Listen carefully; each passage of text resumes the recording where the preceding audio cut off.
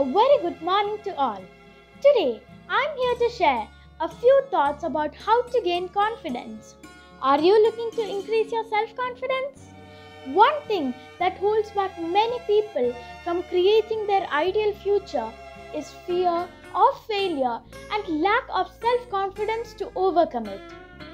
Because one believes in oneself, one doesn't try to convince others. Because one is content in oneself, one doesn't need others' approval. Because one accepts oneself, the whole world accepts him or her. These are words by Lao Tzu, a famous Chinese philosopher. Few points that we have to remember regarding this are: 1. Know your strengths and weaknesses. Write a list of things that you are good at and things that you know you need improvement. 2. We all make mistakes. 3. Accept compliments and compliment yourself. 4.